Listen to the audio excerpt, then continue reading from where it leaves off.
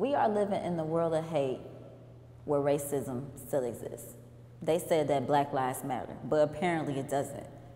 We can't even walk to the store just to grab a snack, like Trayvon Martin. Sell CDs from the trunk of his own car. Elton Sterling selling cigarettes.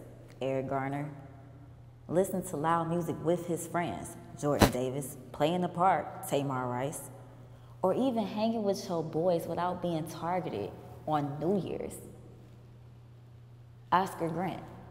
When they say that our lives matter, do you really think they're trying to prove to themselves that our lives really do matter? It seems like they're basically lying to themselves because they know that Black lives really don't matter. I'm afraid now to this day to even get pulled over by the cops because the first thing they're going to see is color. Do our lives really matter? I mean, to think back in the day where Martin Luther King marched for us and Rosa Parks sat on that very first seat on the bus because she didn't want to get up because she was too tired. She knew that, yo,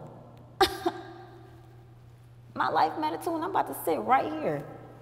So why to this day we are not accepted? What do we have to do to prove to these people that we are here and we want to be accepted too? So when they say that Black lives matter, do they really matter? Because it seems like our lives don't matter.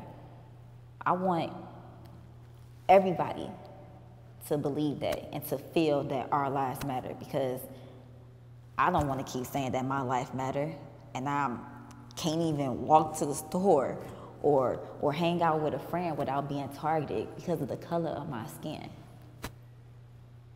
I want to be accepted.